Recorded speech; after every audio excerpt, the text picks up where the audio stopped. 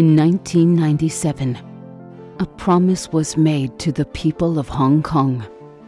One country, two systems, autonomy, freedom for 50 years. But we didn't get 50 years.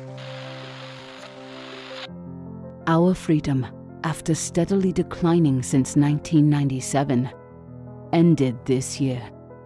You, our friends at Freedom House, know our story.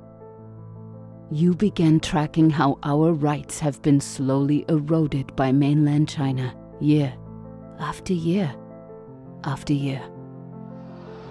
During these years, the freedom-loving people of Hong Kong have used peaceful protest to stand up against the theft of our rights.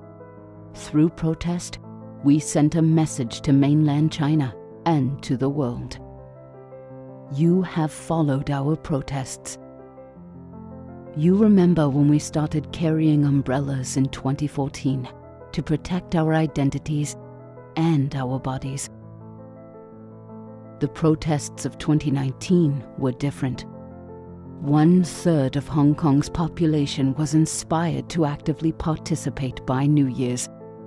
All generations, all socioeconomic groups. We were united, and we knew we had nothing else to lose. As our protests grew stronger and larger, the police response grew violent. Activists were charged with rioting. Organizers were arrested. A police officer shot an 18-year-old demonstrator, then a 14-year-old. Masks were banned. Protests escalated. The free world was watching. Then came the crackdown to crush Hong Kong liberties once and for all, so innocently called the National Security Law. Since the National Security Law went into effect in June, students have been detained, protest leaders arrested, activists disappeared, professors fired, pro-democracy candidates banned from participating in legislative council elections, elections delayed indefinitely. Free speech in Hong Kong is gone. Hong Kong's freedoms, gone.